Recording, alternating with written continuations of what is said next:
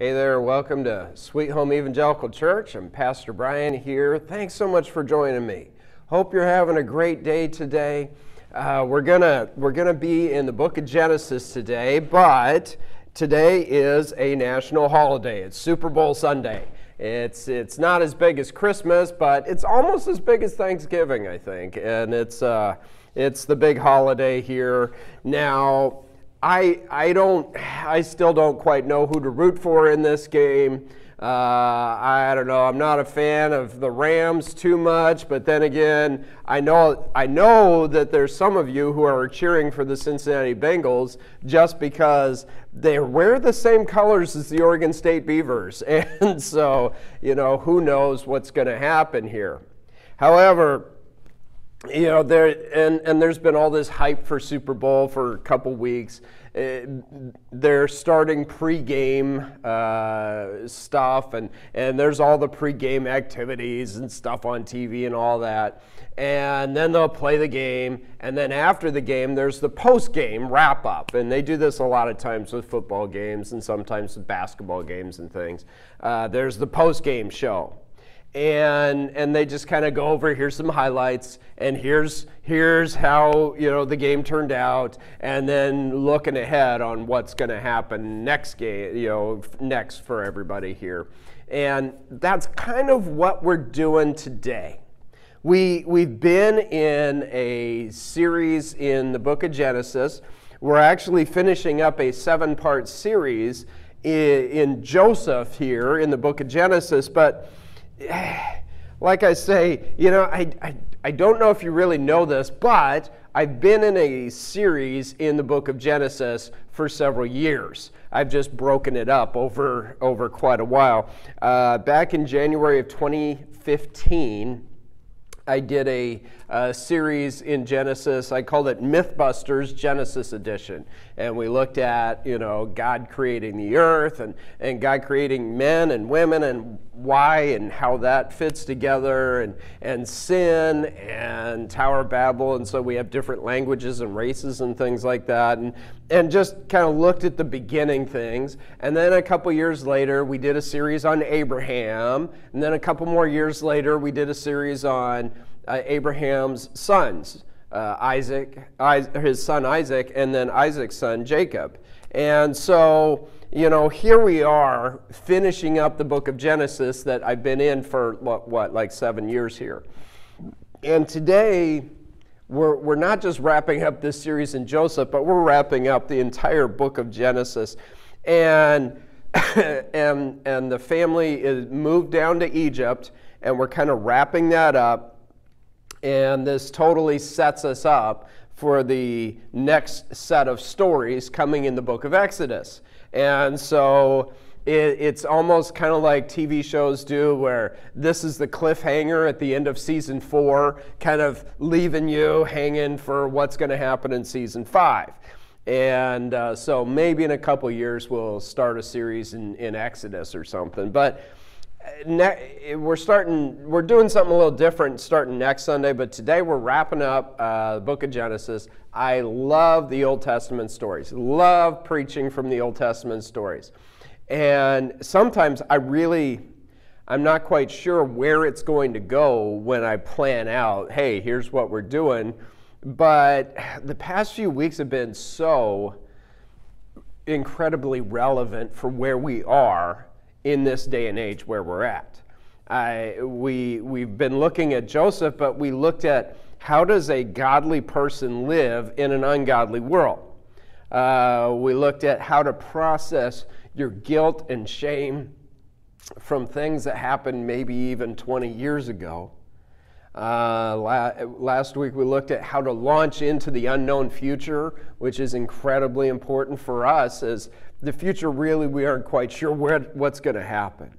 And so today, as we close up this series this year, and actually this whole series in the book of Genesis, we're kind of doing the post-game show, and it's not falling together nicely in a nice little package. Today is almost like 4 different sermons today.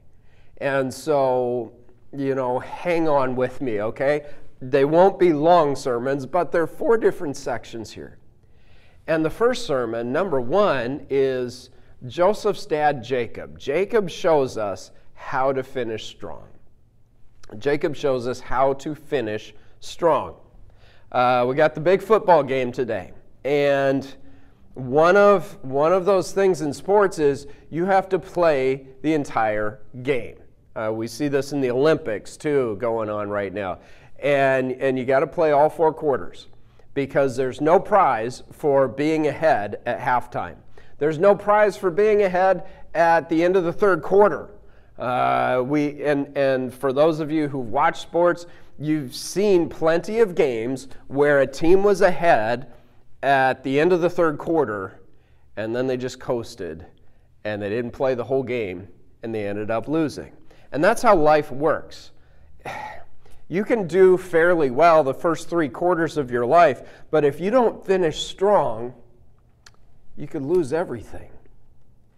And Jacob shows us how to finish strong. See, we're at the end of the book of Genesis, but this is the end of Jacob's life. And Jacob is a blessing to others. He blesses the leader of the nation. He blesses his children. He blesses his grandchildren. Jacob is the grandson of Abraham, major character in the book of Genesis. Abraham and Sarah, they had to wait for a long time before they had kids. Finally had Isaac. Isaac and his wife Rebekah, they had to wait for quite a while before they had kids. And they had twin boys, Esau and Jacob. And they kind of played favorites with the kids. Isaac, he played favorites. He liked Esau. Esau was the oldest one by a few minutes because they're twins. But Isaac's wife, Rebekah, she favored Jacob. And, well, you know, there's this whole deal about how Isaac is getting ready to give a blessing to his children. And Jacob had tricked his brother out of the birthright by giving, and Esau was dumb enough to sell his birthright for a bowl of soup. And Jacob was ornery enough to make that bargain. But here we are, Isaac is getting towards the end of his life, and he wants to give out the oldest son birthright blessing here. And he sends Esau to go hunting. You need to go hunting and get me something and make it and bring it in and we'll eat it, and then I'll give you the blessing. And while Esau is doing that, Isaac's wife Rebekah and their son Jacob, they trick Isaac into giving the blessing to Jacob. There's shenanigans along the way, and Isaac is the trickster. He tricked his father into receiving the blessing. Well, Jacob's brother Esau is mad, and so Jacob leaves. He goes back east. He wants to marry Rachel. She's so pretty, and he just wants to marry her. And what goes around comes around. Jacob's father-in-law tricks Jacob.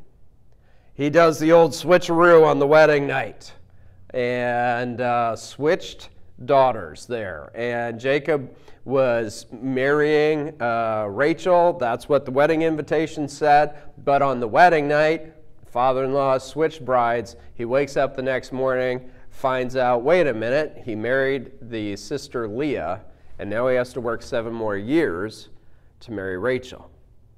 Jacob was tricked.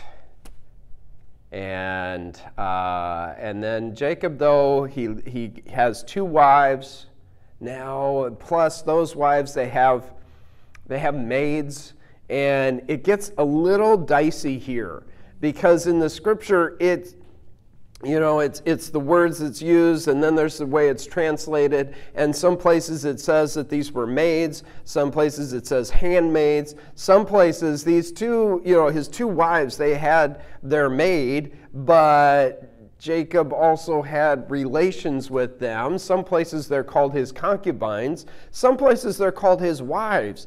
And so it's all this one big dysfunctional sister-wife situation here. Yet along the way, Jacob, he meets with God. Jacob has a meeting with God at a place that Jacob renames and calls it Bethel, which means house of God. There's a famous passage in Genesis chapter 32 where Jacob meets God. There is this, God shows up in sort of in human form, and it talks about how Jacob wrestled with God.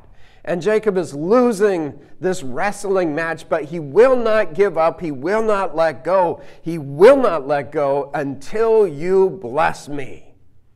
Jacob's always fighting for a blessing. He tricked his dad into a blessing. He's fighting with God for a blessing. Jacob was all about receiving a blessing. That was important to him. A few months ago, I did a funeral for Don Emmert. Wonderful, wonderful man. I had saved his Bible and was able to use his Bible for the service.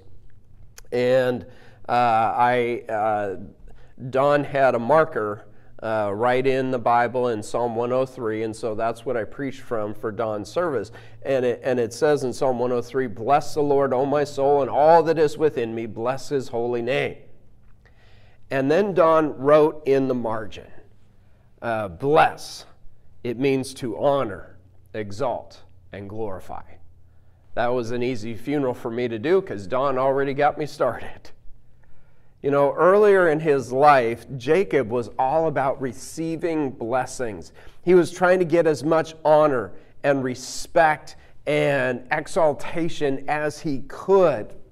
But now in the later chapters of Genesis, Jacob is finishing strong.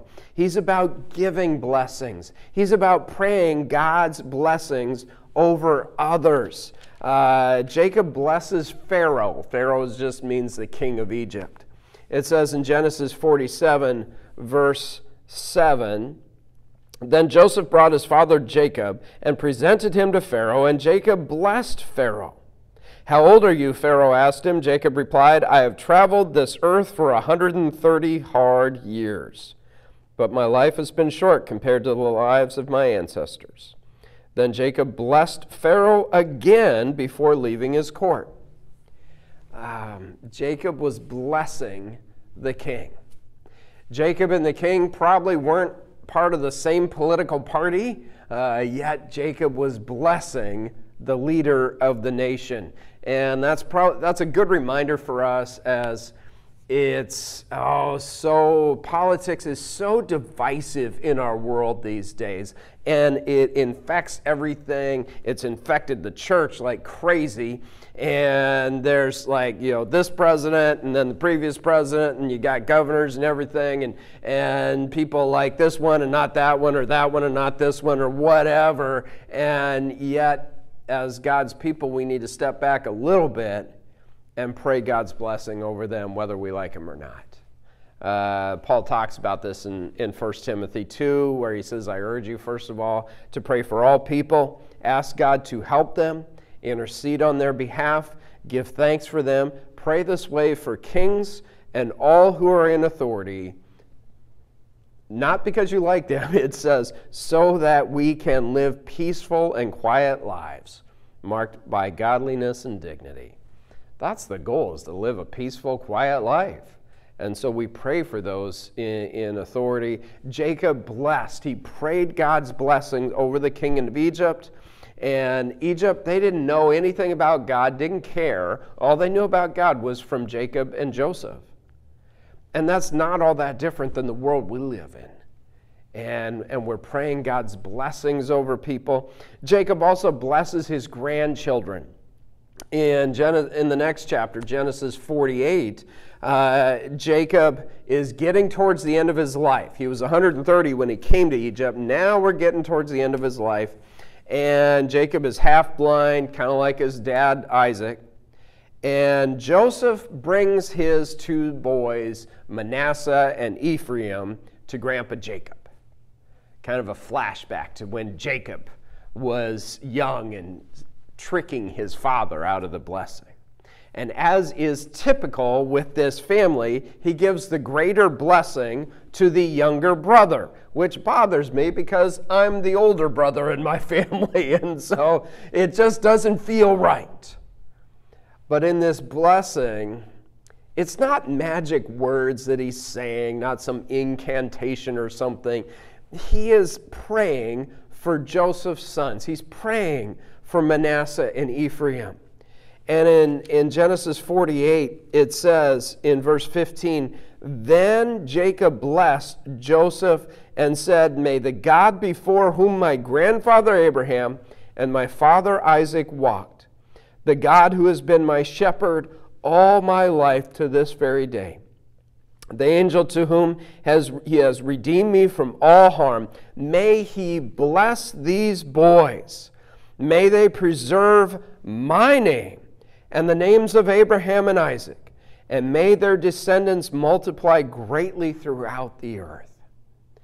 In here later on, Jacob has a greater blessing for his grandson Ephraim, even though he's the younger brother of Manasseh, and that eventually Ephraim did become the greater tribe. One of the descendants of Ephraim was Joshua who led the Israelites back into the promised land. In the next chapter, in chapter 49, we see how Jacob blessed his family, and you know he has all these blessings for each of his 12 sons, and Jacob blessed his family, and his last wish in chapter 49 was to follow in faith, this faith of his father and grandfather, the faith of Abraham and Isaac. And it says in Genesis 49, verse 29, "Then Jacob instructed his sons, 'Soon I will die and join my ancestors. Bury me with my father and grandfather in the cave in the field of Ephron the Hittite.' This is the cave in the field of this guy near Mamre in Canaan. It's in this town of Hebron, that Abraham bought from Ephron the Hittite as a permanent burial site. There Abraham and his wife Sarah are buried. There Isaac and his wife Rebekah are buried. There I buried Leah. It is the plot of land in the cave that my grandfather Abraham bought. When Jacob had finished his charge to his sons, he drew his feet into his bed, breathed his last, and joined his ancestors in death."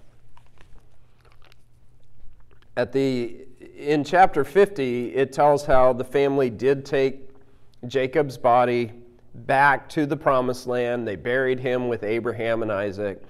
There is a church there in Hebron in Israel. I didn't get to go there when I was in Israel, but a friend of mine, on his trip to Israel, they went there, and he said it was amazing that Abraham, Isaac, and Jacob are buried there. The church of the patriarchs. Jacob wanted to be sure that he finished strong and followed the ways of his father and grandfather. And that's why there is a phrase that is used over and over in the scriptures. It describes God as the God of Abraham, Isaac, and Jacob. Jacob shows us how to finish strong, and then we move on to sermon number 2, the brothers. The brothers show us that sometimes we struggle with forgiveness. Sometimes we have this question, am I really forgiven?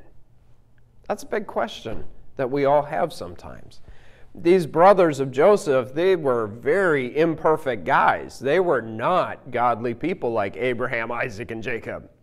We talked about them a couple weeks ago. They wanted to kill Joseph. They decided to sell little brother off into slavery because they could make a few pieces of silver. And so, not only that, but there were other issues, especially with the older boys. In chapter 49, where Jacob blesses all of his sons, it says in Genesis 49, verse 2, "Come and listen, you sons of Jacob. Listen to Israel, your father. Reuben, you are my firstborn. my strength, the child of my vigorous youth. You are first in rank, first in power, but you are as unruly as a flood, and you will be first no longer. For you went to bed with my wife, you defiled my marriage couch. Simeon and Levi are two of a kind. Their weapons are instruments of violence. May I never join in their meetings, and may I never be party to their plans. For in their anger they murdered men, and they crippled oxen just for sport. Okay. Reuben, the oldest, the son of Leah. But Reuben had relations with one of his dad's concubines, one of these maids of, I can't remember if it was Leah's maid or Rachel's maid, but that's just kind of messed up, okay? That ain't right. And so, hey, you're out. You're not the firstborn. You don't get the firstborn blessing here. And then he talks about Simeon and Levi, sons number 2 and 3 out of the 12 boys. These two guys avenged their sister's honor. There's back in, I can't remember, I think it's chapter 34, it talks about how their sister Dinah was a victim of sexual assault. And these two boys, they went and got some good old-fashioned Texas justice. The problem is, they didn't just kill the guy that assaulted their sister. They killed every guy in that town. And they went way too far. And so, Jacob leaves them out too. And then we get to son number 4, and he wasn't perfect. He had his problems. I think in chapter 38 we see his issues. Yet Judah did redeem himself when we had this whole episode of Benjamin being accused. He was falsely accused, planted evidence, but Judah stood up for Benjamin and he said, no, he's not taking the fall. I will take the fall for this. Sell me off into slavery, not the kid. And so Jacob makes Judah the leader.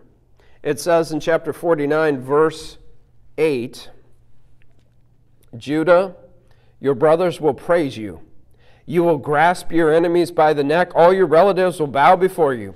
Judah, my son, is a young lion that has finished eating its prey. Like a lion crouches and lies down, like a lioness who dares to rouse him. The scepter will not depart from Judah, nor the ruler's staff from his descendants, until the coming of the one to whom it belongs, the one to whom all nations will honor. That's amazing, isn't it? We're looking ahead to Jesus. Judah was the leader. When Moses led the Israelites out of Egypt, there's all these just detailed explanations in Exodus, Leviticus, Numbers, Deuteronomy.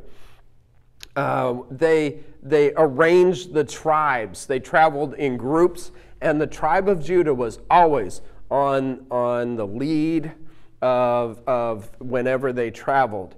Judah was always leading. This also hints at King David, who would come from the tribe of Judah, and his descendants who were the rulers in Jerusalem. And it also points to Jesus, our eternal King. It says Judah is a lion. At the end of the Bible, in the book of Revelation, it talks about how Jesus being the Lion of Judah. It says in Revelation, behold, the Lion of the tribe of Judah, the heir to David's throne, has won the victory. But after Jacob passed away, though, Jacob has these words for his sons, but after he passed away, and we have his funeral there back in the Promised Land, back in chapter 50. It says in Genesis 50, verse 15, but now that their father was dead, Joseph's brothers became fearful. Now Joseph will show his anger and pay us back for all the wrong we did to him, they said. It's now 17 years later. It's been about 40 years since they sold little brother into slavery. Joseph forgave them 17 years ago, but they are still nervous. They're struggling with the question a lot of people struggle with: am I really forgiven? Did God really forgive me? Are you sure? Did He really mean it? And lots of people wonder if God has forgiven them. And the problem is that our frame of reference for forgiveness is the way we forgive others. And that's an imperfect forgiveness that we have. For many people, it's just temporary, isn't it? They say they forgive, but they haven't really forgiven. They take it back, but when God forgives us, it is done. When God has forgiven you, when you've truly repented of your sins, and you've received forgiveness from God, it is done. It says in Hebrews chapter 10, verse 18, and when sins have been forgiven, there is no need to offer any more sacrifices. So if you're like the brothers and you're worried if God has really forgiven you, if you truly believe in God, you place your faith and trust in Him, you have been forgiven. It's not temporary. You don't need to be like these brothers and wonder if you've done enough to keep God happy, like they wondered if they'd done enough to keep Joseph happy. Jesus already paid for your sin. You just need to receive it, accept it, and live it. Number 3, I need to keep moving here. Number 3, Joseph is the example of how to live as a godly minority. Joseph spent a long time as a godly minority in Egypt. His brothers weren't really following God like their father and grandfather. Joseph is a bit like Jesus, like it says in the Gospel of John. He came to his own, and his own received him not. Yeah, just like Jesus, Joseph was sold for a few pieces of silver. He's falsely accused. He suffers, yet in the end, he brings salvation for the entire family. And not only that, Joseph brought salvation for all the people of Egypt. This kind of foreshadows what Jesus did. How Jesus' work on the cross was for the children of Israel and for everyone. God so loved the world. After Joseph put his brothers through a bit of a process of restoration, he was quick to forgive them. He pointed out that God had a reason and a purpose for this. In chapter 47, it says Jacob was 130 years old when he came to Egypt, and that he died at the age of 147. So here we are. It's 17 years later. We got the funeral. They took him back to the family cemetery back in the Promised Land in Hebron. Yet the family's still staying in Egypt. They're not moving back there.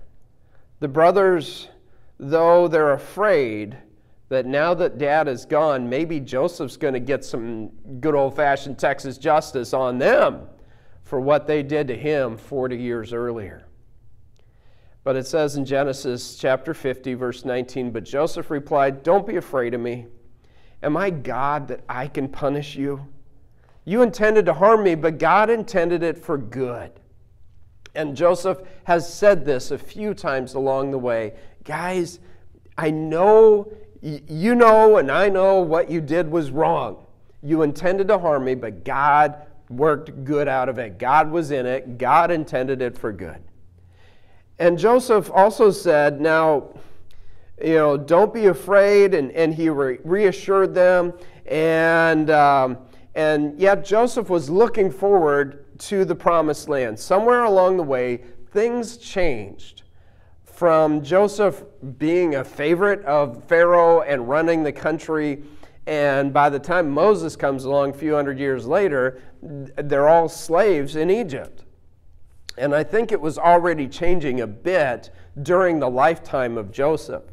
It says that Joseph lived to be 110 years old, which that's 80 years since he did the interpreting of dreams for Pharaoh and all of that, and gets put in charge of running the country. So here we are 80 years later. A lot has changed. And it sounds like returning to Canaan isn't quite really an option at this point. And they're almost starting on this path to slavery. There's at least some travel restrictions. It says in Genesis 50, verse 24, Joseph says, "Soon I will die," Joseph told his brothers. Probably brothers had passed away, so it's more like nephews and grandnephews. "But God will surely come and help you and lead you out of this land of Egypt. He will bring you back to the land he solemnly promised to give to Abraham, to Isaac, and to Jacob." And then Joseph made the sons of Israel swear an oath, and he said, "When God comes to help you and lead you back, you must take my bones with you." So Joseph died at the age of 110. Joseph lived for the Lord, and he looked to the Lord all the time. During his time in slavery, his time in prison, it says over and over again that God was with Joseph. And Joseph lived that.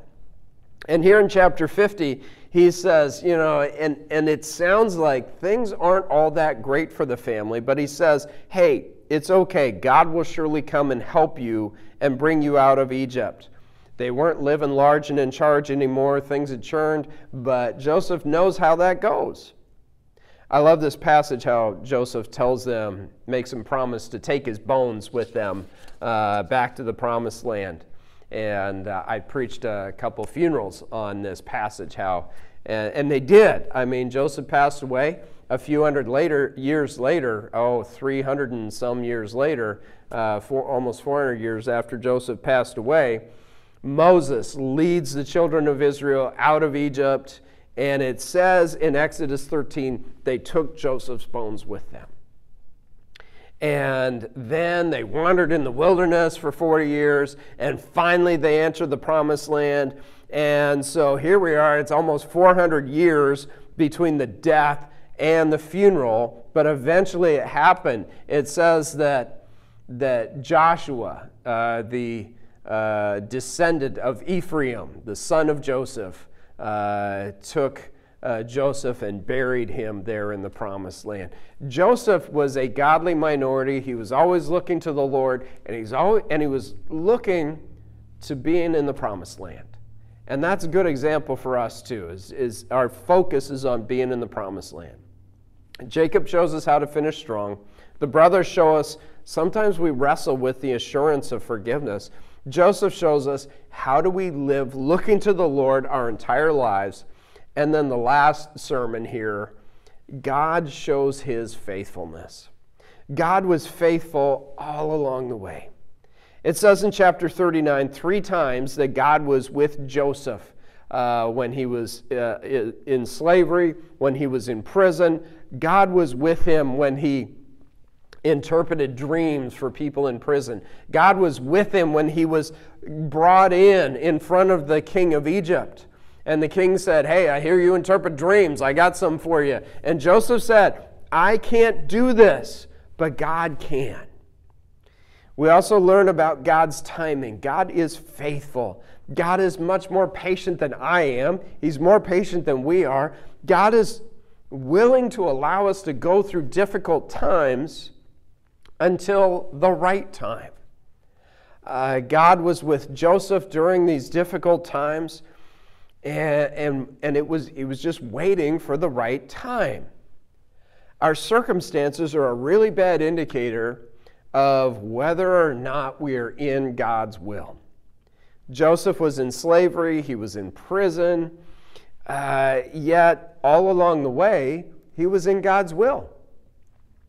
God was with him, and God was faithful. Joseph may have not felt like everything was going according to plan, but Joseph just didn't know the rest of the story yet. Part of the story was about building the nation of Israel, and that was something that needed to happen in Egypt. If they would have stayed there in Canaan, they probably would have done like our girls have done. They would have married people from this country and intermarried with them and just settled and stayed there. But in Egypt, they were pretty segregated. And they became the nation of Israel while they were in Egypt. God's timing is always the right timing. And even when it's uncomfortable, that didn't mean that God had forgotten about them. God never forgot about his people. It says in Exodus, in the next book, kind of this preview for the next series coming up in a couple years. But in Exodus chapter 2, verse 24, it says, God heard their groaning, and he remembered his covenant promise to Abraham, to Isaac, and to Jacob. But that's kind of the teaser for the next series coming up. God is faithful. And just because things aren't working out the way we had planned, that doesn't mean it's not working out the way God has planned. As long as we look to him, God will be with us, and God is faithful to us. We look at people like Jacob, who finished strong. Even though life had its ups and downs, he finished strong. He was doing everything he could to get blessings during his life. But at the end of life, he was busy blessing others. The brothers, they struggled with, am I really forgiven? Joseph, he was God's man. He is our example of what it means to be God's person. Forgiving others, even though they hurt you deeply. Living for God as a godly minority in an ungodly world.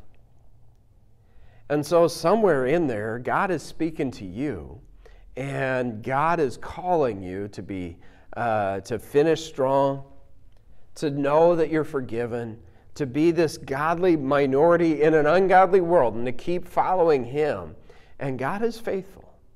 Let me pray for you. Lord God, we come before you today. Lord, we thank you that you are faithful to us. Lord, I pray you bless each one watching, listening right now. Oh, I know there's not a lot of people still watching right now, but Lord, you know them. You know everything about them. Pray that your grace would surround them. You draw them into you.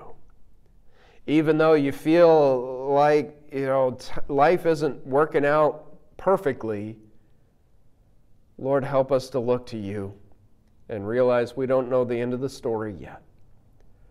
Lord, we trust in you, we thank you, we praise you in Jesus' name. Amen. Hey, Lord bless you. Thanks for joining me. Have a great week. We'll talk to you later. Bye-bye.